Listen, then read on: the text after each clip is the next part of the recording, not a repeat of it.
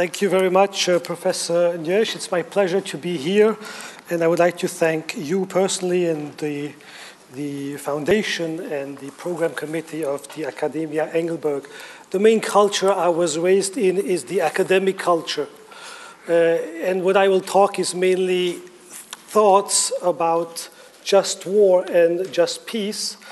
And I chose this topic in the spirit of what Alexei Keller was supposed to say, or what you expected from him, I think, but also in the spirit of this morning's session, and in the spirit, if I may say, of the location, which is why, for those of you who are in the back, of course, you cannot read Wordsworth's beautiful poem about this city, which I read before coming here, which he wrote when he was here in the year 1820.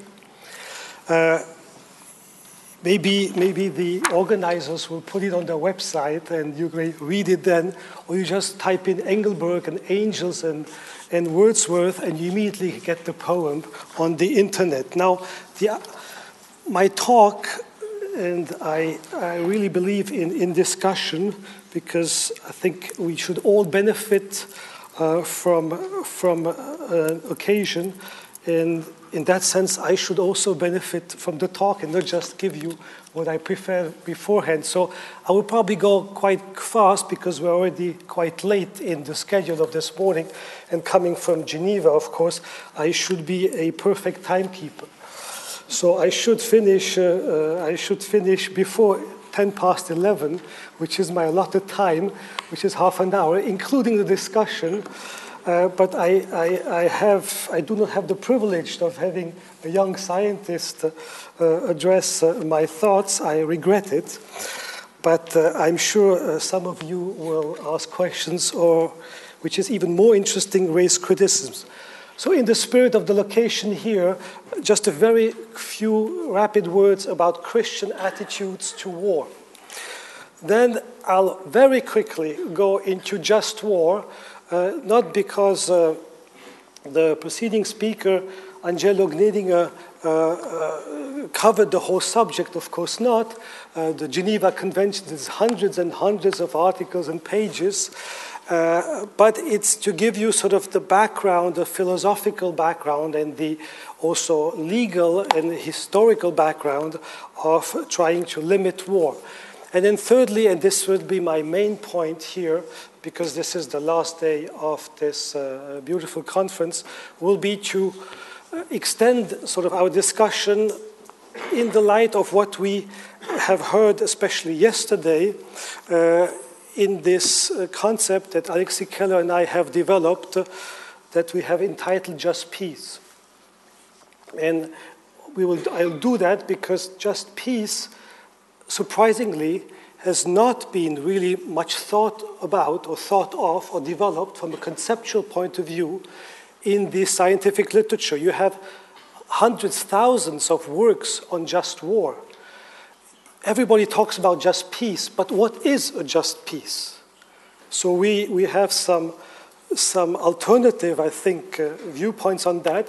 Theologians have worked on just peace, yes, because scientists have very little experience handling that concept, even though, of course, everybody knows what justice is, and everybody would like peace, or most everybody would usually like peace, especially in bourgeois Switzerland. So very quickly, and I'm sorry, it will be maybe a quick film rather than a slide-by-slide presentation. But very quickly, I'll just comment what is in front of you, Christian attitudes to war. Basically, you can find in the Ancient Testament, but also the New Testament, you can also find it, of course, in the Quran and of course, in the Torah. There are basically three attitudes, especially for Christianism, that there is somewhat specific and separate to some extent, three attitudes towards war. Militarism, pacifism, and just war.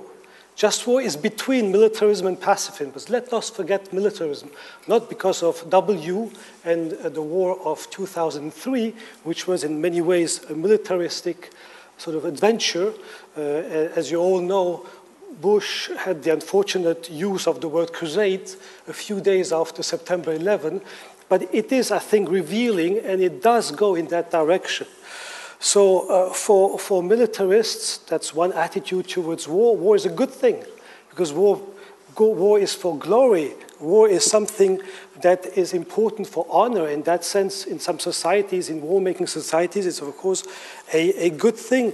And the holy war is even better, because you don't only fight a war where you get glory, but you also help the extended arm with a weapon, of course, of God's will. So the holy war against infidels and unbelievers, soldiers of Christ, is the Crusades, or the more recent patriotic dulce et decorum est pro patria mori, how sweet and honorable it is to die for one's country. That was, of course, the idea, especially in July and August 1914, but just a few months later, that attitude dramatically changed, and we heard some elements about that this morning. Now, pacifism is really closely linked to Christianity. And the early Christians were not all pacifists, but most were pacifists for all sorts of reasons. And you can find some of the best exemplifications of the pacifist credo, of course, in the Sermon on the Mount, which I have here. Just one interesting argument against pacifism. We cannot discuss it here. Maybe in the questions we can raise. Somebody wants to raise the issue. We can discuss it and put in the background of all I'm going to say. Is an argument in probably certainly I would say the best sort of analysis or current contemporary analysis of just war theory, which is the book by Michael Walzer in 1977. Which attempts to provide a general best interpretation of what that theory is, taking international law, especially taking into account, this is Walzer's method, taking into account the hypocrisy that you have when you look at wars. In other words, just war for Michael Walzer exists as a theory and as a doctrine, not so much because it is always followed, but because the lies that soldiers and statesmen tell shows, because these are lies, and they know that they are lies, how hypocritical they are. In the sense that when Milosevic, I remember he made a speech inaugurating, I think, the reconstruction of a bridge. I think it was in Banja Luka. I read that in the Neue Zürcher Zeitung. I haven't been able to find the speech. If somebody has the speech, I'll be delighted to read it. And he said, well, we Serbs, we know that we went to war, we defended our country, we defended our identity, we defended our nation, our peoples. But those who destroyed this bridge in particular, you know, they don't sleep at night, they have problems, they have a guilty conscience.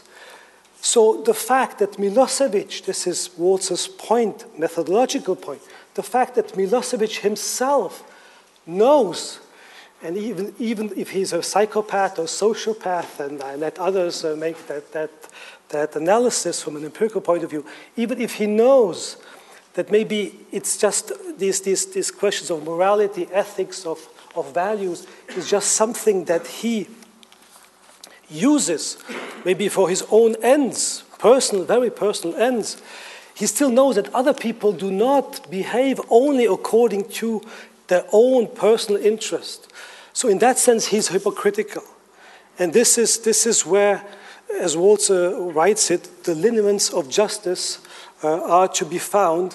And this is the critique we also, of course, have against Tony Blair and the approach that we have, when I say we, I mean, of course, collectively, we have, not just individually, Tony Blair, we have of a specific war where we cannot always look at only our own point of view, but have to take our country's point of view into account. So Walzer's criticism against pacifism is is, for example, he doesn't develop this very much, is, for example, that Gandhi's discussion, there's some letters between Gandhi and Martin Buber that, as Walzer writes, the perverse advice he gave to the Jews of Germany that they should commit suicide rather than fight back against Nazi tyranny. Here, nonviolence under extreme conditions collapses into violence directed at oneself rather than at one's murderers. And therefore his position and the traditional position, and the one which is accepted even by Henri Dunant indirectly, and he was criticized because of that, is just war. Let's make war more humane. The fact is, if you have something awful, you make it more humane, then you can be exposed to the criticism that the more humane it is, the more it will be used. But you're in a quandary. What can you do? The extreme pacifist actually accepts that innocent people will die. So that's what the extreme pacifist accepts. So in that sense, I don't think personally, but this is a personal decision, of course, I don't think this is the right attitude. So let me go very quickly, as I said. It's a film, it's a fast-forward film, rather, it's almost a movie, but I want to go to what I think, given also what Mr. Gremino will tell us, what will be interesting in the context of this morning's spirit, in this morning's session. One quick point, when one has to discriminate between what is called violence, the theme here, the general theme or the word that is used here, and force. Violence is not force. Violence is, in general, an unconstrained infliction of pain and destruction, but which is unconstrained, whereas force is a constrained infliction of pain and destruction. And coercive force is the possibility of force being used, but not necessarily being used. And in that sense, force has a use from a virtual point of view. It is a purpose. It is not necessarily what is going to happen, as when you threaten someone, or a country threatens another country, and as a consequence, it deters the other country from doing some things that it might do otherwise. Well, the doctrine of just war is basically, and there have been some recent criticisms of that, basically two bodies of knowledge, of sets of rules that normatively seek to organize violence at the international level in order to minimize it. The one is the jus ad bellum rules, that is the examining whether or not in a specific case you have the right to use war as a means for something. So whether you go to war or not, a binary decision. Do you have the right to go to this extreme violence, even though it is force organized, we'll see that later, or not?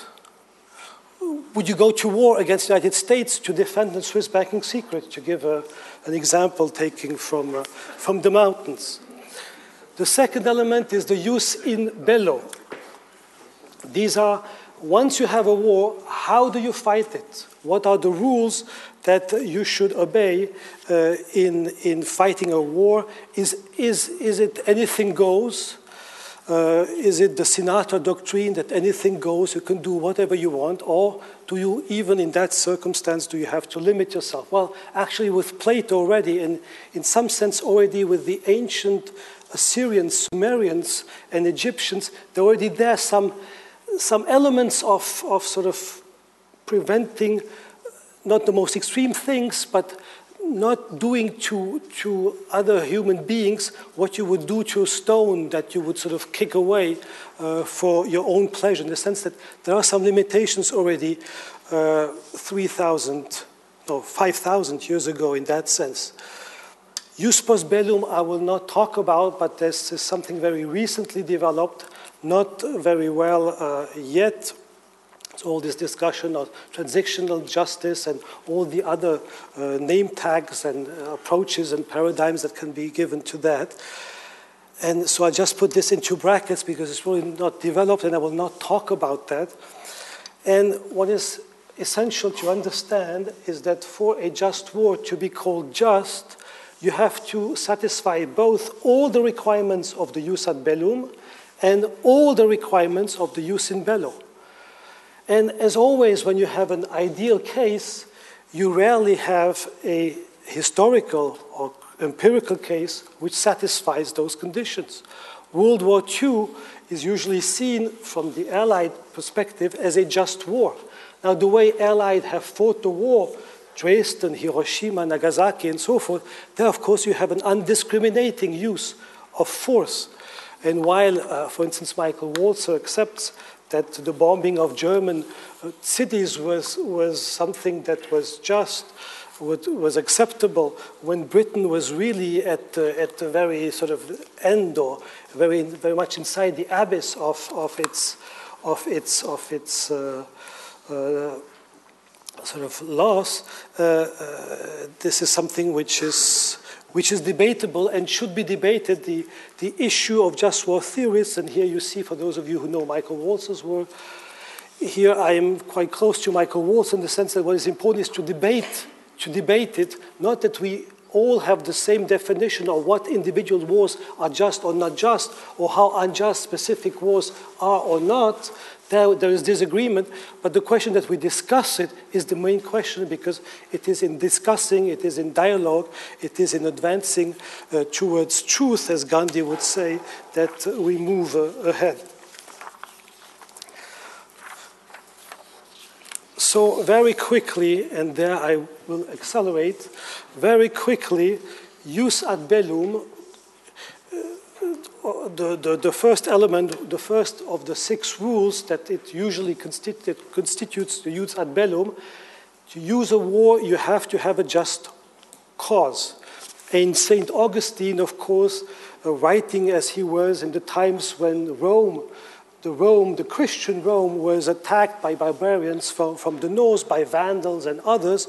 Of course, St. Augustine, in a letter actually, writes that war is waged in order that peace may be obtained. So you wage war to have peace. You don't wage war to have war. You wage war to have peace. You wage war, instead of the more modern, jargonful way of expressing things, you wage war to come back to the status quo ante. Not to better the world, but at least to eliminate the bad that is in a specific aggression, in a specific war. So, of course, self-defense, that's a traditional just cause, but it must be said that it is only recently, really, that the doctrine has included what could also be called, more from a sort of traditional point of view, what is called the protection of the innocents. That is, a humanitarian intervention. Why not die for Kosovo? Kosovo, sorry.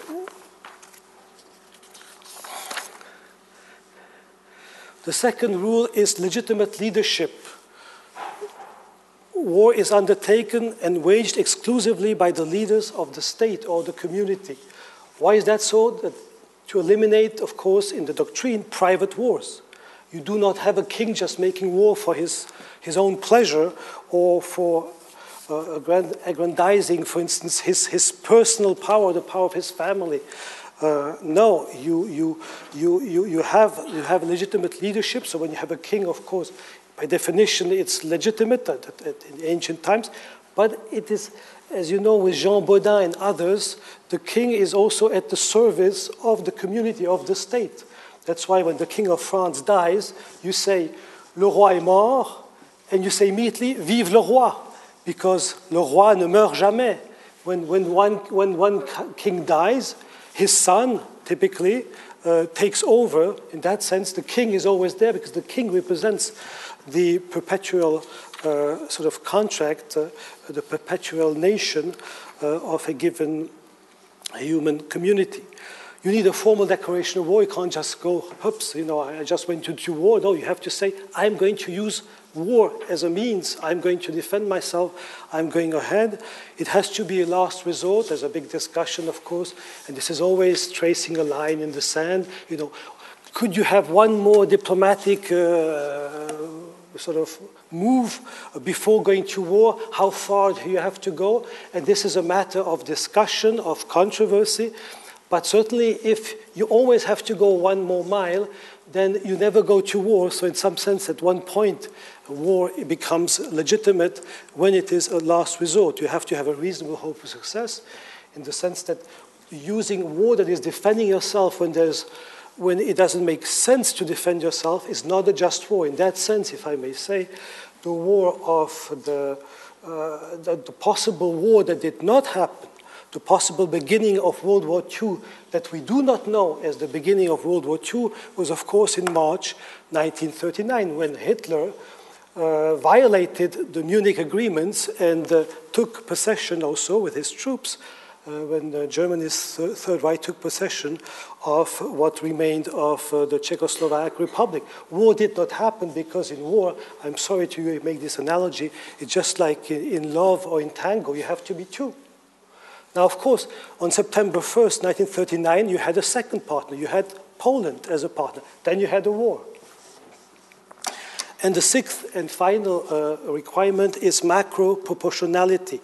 The evil and damage of war must be proportionate to the injustice that led to it, in the sense that you do not use war for some trivial national interest. Now, the question of the jus in bello, which is not totally sort of exemplified here. Okay, so who gets to tell him he's a war criminal?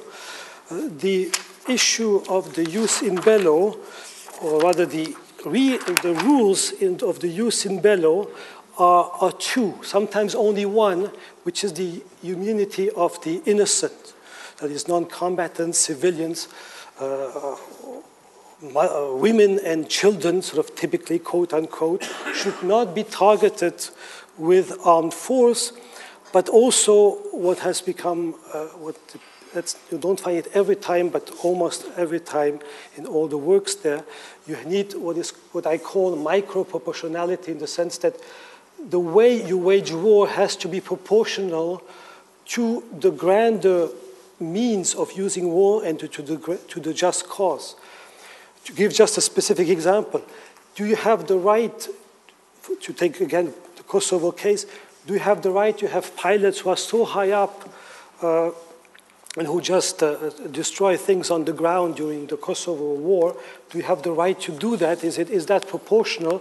Should you not send troops on the ground, actually troops which could have maybe prevented, but I think you know much more about that, that could be discussed, but that could have maybe prevented, or at least the threat of sending troops could have maybe prevented some atrocities.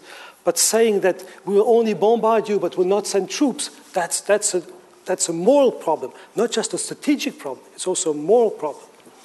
So this is the jus ad bellum and jus in bello. These are the jus ad bellum and jus in bello rules. These 8 rules, and they're all necessary for a just war to be called just. And together, if they're all satisfied, then the war that you look at, satisfying these 8 rules, can be deemed as just. So you see, in that sense, you have the situation here where this young and beautiful lady says, "I'd know." That's who would know. You have the situation where you sort of imply that there's a conscience and that you would not do some things you would not do because you have a conscience, even though nobody else is here and watching. Because as you saw, those 8 rules are independent of third parties. So now I want to change dramatically the focus by going into what could in some sense be called a jus ad bellum, which is definitely not a jus ad bellum in the same line as the jus ad bellum and the jus in bello. Not ad bellum, the jus post bellum, sorry. Just peace is in the line of a jus post bellum, but here we have a break with respect to what I just presented to you. And this is what my friend and colleague Alexis Keller and I have developed and have worked on and are continuing now more than ever to work on, now especially from a historical empirical point of view. Now, just peace, we take from just war theory some methodological or formal elements which are similar. We also have necessary and sufficient conditions. There are 4, and I will go into them. But unlike just war, we have a processual definition, that is, we look at the process, whereas in just war you sort of satisfy, sort of tick off the checklist, and if the checklist, if at the end you have ticked off all the checklist, well then you can, for instance, if you're a plane pilot, then you have the right, of course, to start the engines, or rather to start rolling, to take off. Well, we look at just peace as a process, not as a number of sort of independent normative considerations that need to be followed in order for the peace to be allowed to carry the tag just. The 4 necessary conditions are the following. The first one is what we call thin recognition. Thin recognition is at the individual level, but here we're at the collective level, of course, but at the individual level, it is close to what Immanuel Kant calls the Weltbürgerrecht, his third condition for perpetual peace. That is, that individuals have the right to visit each other without being killed. And in particular, of course, this was the liberal creed, which is not, which I think is a correct one, that commerce would help in bringing people, individuals, and also countries, peoples together. So thin recognition is basically that you recognize others as agents, as autonomous entities that have a particular identity, a history, a culture, and usually their own language. We are, of course, in Switzerland, one of the main exceptions to that. In other words, they accept each other as collectives of human beings and also as key for solving the conflict. So this is our first condition. The second one is thick recognition. And there we are much more in line of what we discussed yesterday.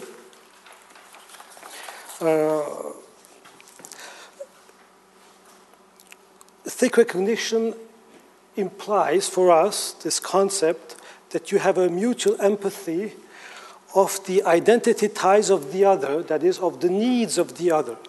You understand the other. It doesn't mean that you love the other. You have empathy, not necessarily sympathy. But you understand the other as an agent, and here as a collective agent, in that sense as a political agent. What does each need to remain satisfied? That is, to remain self. The second point in this respect is to take what is called commonly as red lines, things that you cannot go beyond, because you cannot cross those red lines, you cannot cross those lines without challenging the very existence of the other party that you are in touch with and discussing with or in conflict with. What is important to stress is that this does not mean that there's an overall consensus between parties. Actually, as you know from diplomacy, usually, and it is an important element, you choose to disagree. But choosing to disagree does not mean that you do not understand what the other's position is. And actually, if you present the other, her or his position, as well as he could present it himself, but then say, but I do not agree with that position, there is this empathy that is there, and that's already positive, but there's no requirement that you really love the other in the Christian sense of the term, if I may use that thought. It also does not mean that you require some societal consensus as the one that anthropologists have written about, that you have long palabras, you discuss under the tree, and finally the 60 or 80 or 100 members of a community in a tropical forest would agree, and if one of them really raises an objection, especially if it is an important member of the community. And the third element, and this is the crucial element, and we come back to some of the things that we discussed yesterday, especially in terms of narratives and others, that it is important to realize that despite the rigidities, identities are potentially changeable. And in fact, they are negotiable because they're not inherently zero-sum. It's not because I want to be like this that necessarily I do not, or this prevents the other of being different. Sometimes, yes, territories are usually zero-sum, but not necessarily. And identities can be redefined because they are, to a large extent, constructed out of real experiences, and these experiences can be presented and ordered in different ways. Also in negative ways, as we heard earlier, because, okay, our children will not fight the war of which we just finished fighting now, but our grandchildren will fight the war. We'll jump a generation, as you mentioned earlier. And then finally, and this is crucial, it is usually forgotten, including in advanced treatments of negotiation theories in political science, such as game theory, it is not sufficient to understand the other. It is just as important to understand oneself. That is, to understand the political being of the party you negotiate for, if you are the negotiator or the mediator, if you're a third party that intervenes. For example, is Israel a democratic Jewish nation state? Or is it a democratic Jewish nation state? Is it a democratic Jewish nation state? Or is it, I mean, I'll let you go on, and there are other words you could use. But this is, of course, central to the self-definition, and that is to the solution to a conflict, not just to look at the other, what everybody tells you should do, but also to look at yourself and what is acceptable for your own people. Thirdly, and I'm almost finished, thirdly, we have a renouncement. Now, we argue against sort of the Roger Fisher approach and other approaches that talk about win-win. All can win. You just discuss things and you increase the size of the pie, and then in the end, everyone wins. Well, we think this is not the way things go, that you have to have what we call renouncement. Renouncement, why? Well, mainly for credibility purposes, for really making that step and showing that you're willing to make peace, and you're showing this willingness not just by what you say, words are cheap, but by what you do. In other words, concessions and compromises are necessary. Sacrifices are needed because they show sincerity, and you have to abandon some symbols, some positions, some advantages. You have to sacrifice them. It has to hurt to some extent. You cannot have just peace on the cheap. In other words, it is a human experience. It requires a visible and obvious rapprochement on the human level. And finally, after thin recognition, thick recognition, renouncement, the fourth necessary, and with the three preceding ones, condition, you have rule.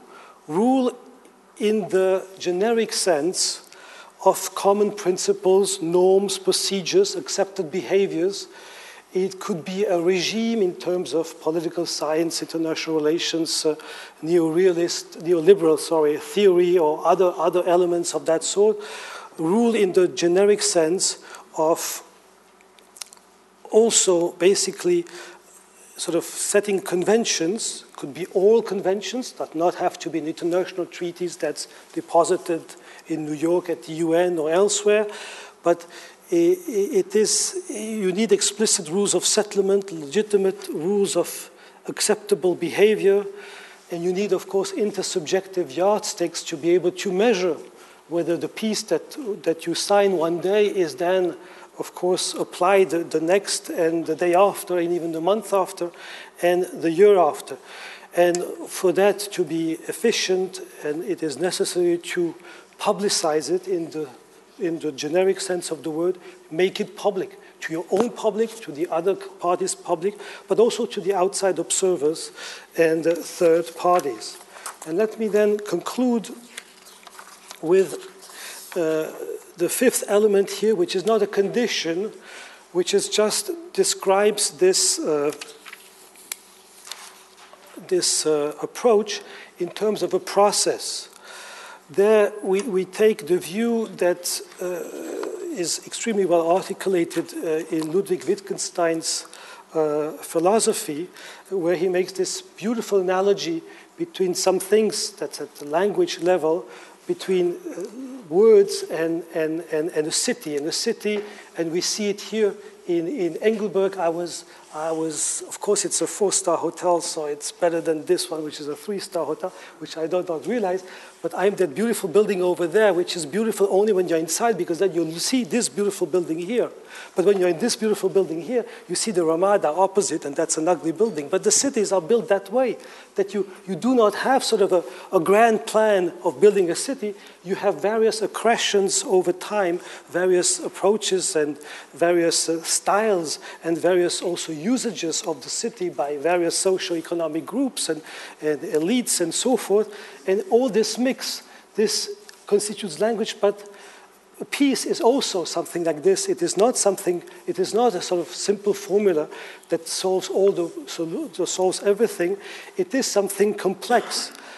But at the same time as what it is, the way language comes about, and Wittgenstein's philosophy is useful in that sense, because he reminds us that language and understanding are not in the theoretical activity, if I may say, as just war doctrine or liberal philosophical theory, not in the theoretical activity of interpreting and applying a general theory of distinct cases. No, language is a practical activity of being able to use it in various circumstances, just like in John Austin's famous book, How to Do Things with Words. By that I mean it is the process itself, a dialogical, thin recognition, thick recognition, renouncement, rule. You don't go through each and then you go to the next step. You basically sort of move around that circle, that process, to move forward. In other words, justice process and all this is a dialogical or an intercultural dialogue whereby in the parties modify their languages, their identities, and their pictures of the world. So I already mentioned this several times. Unlike just war, in my conclusions, just peace is a formal concept, formal just like Thomas Kuhn's theory of scientific revolutions. Thomas Kuhn does not tell you when an old paradigm will be replaced by a new paradigm or displaced or revolutionized. No, he doesn't tell you when, and he doesn't tell you how you move from classical mechanics to the worldview that, for example, what the ancient Greeks thought in terms of a three-dimensional space here, which is not a good way of approaching things, as Albert Einstein showed many years ago. In other words, we also present a formal concept that is at the formal level, that is at the level of the forms, not the content, is a just peace process, is a just peace concept. Why? Because we have heard this throughout this conference here. There are many collective identities in the world, and this is a central defining feature of the world and also of individuals in the world. We are not world citizens. We are not world citizens. And those who spoke also spoke from their experiences from Colombia, from Kenya, and so forth. Of course, we We do want to reach out, but in the end, we stay Colombian, we stay Kenyan, even if we don't live in Colombia, even if we don't live in Kenya, even if we have to listen to Professor taking too much time in Engelberg on a Friday morning. So this is a formal concept we present, and in that sense, what we want to go is beyond the world in which we are, not in reforming it, but in giving some clearer thoughts to what concepts or what ideas could guide us, in the hope of that these ideas become maybe ideologies, and in the end have some efficiency in the constant work of finding peace, even though war always looms in our background. Thank you for your attention.